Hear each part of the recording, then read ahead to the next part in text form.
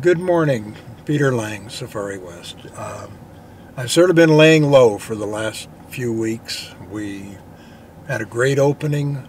The weather was beautiful. But as you're all aware now, we've had a new round of fires, and Safari West and my home have both been spared. But the damage has been horrendous. And so I just want to go out on a little cruise here this morning and show you the lingering smoke, which has actually lifted a bit. It's not near as bad as it was, and we'll go out and see a few animals, and I'll chat a little more as we go along. We're approaching a little group of zebras, and they don't seem to be bothered one bit by the fire. Let's see what happens when we drive by them. I'll put my window down.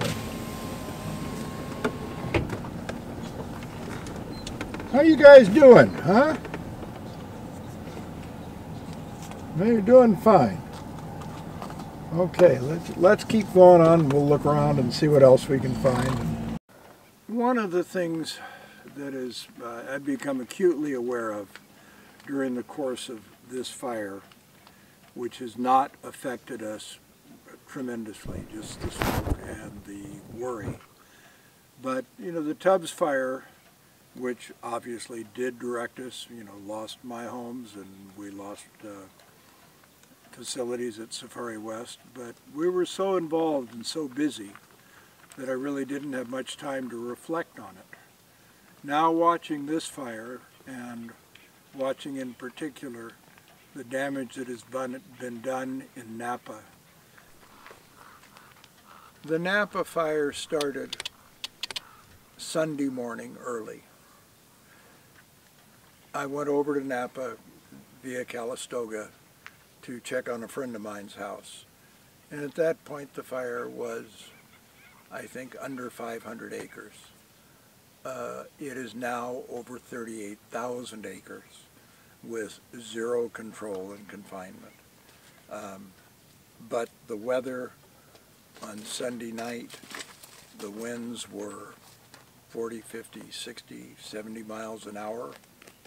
Today and last night, the winds were dead calm, and so that's been a tremendous advantage.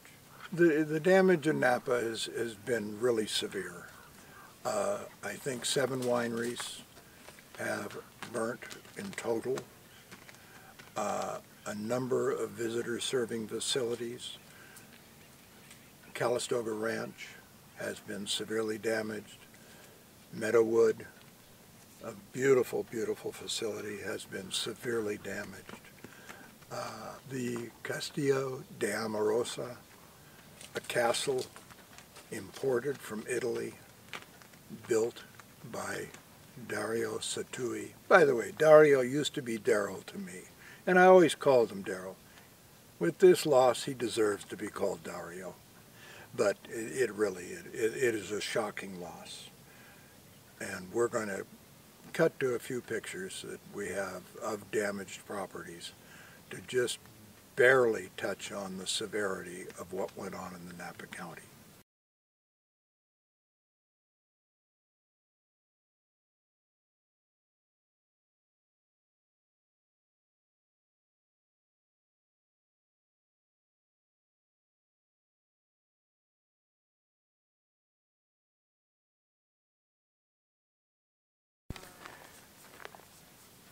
In this area, it's going to be particularly noticeable how little grass there is here.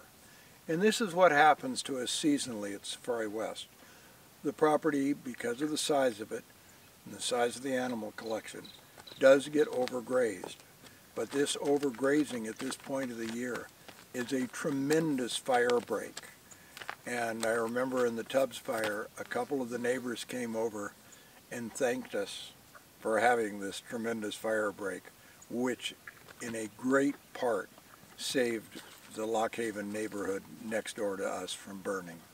Holy moly, look at those kids. That's really a magnificent thing. Good morning once again. Well, it's early afternoon. It's Wednesday. The fires are still only about 5% contained.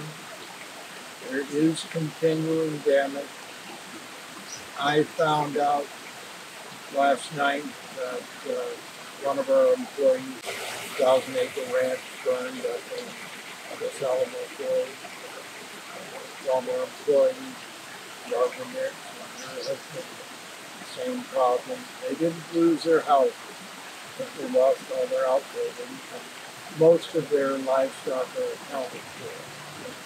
But it just, things continue to sort of hit home and aren't perfect. And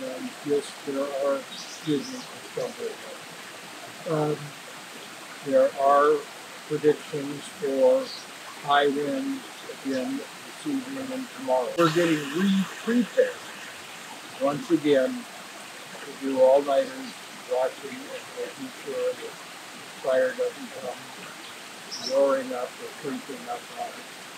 But it's a real concern.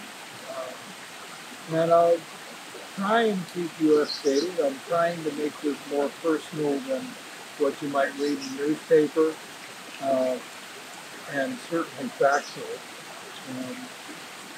So, until the next time we chat, thank you very much. Bye-bye.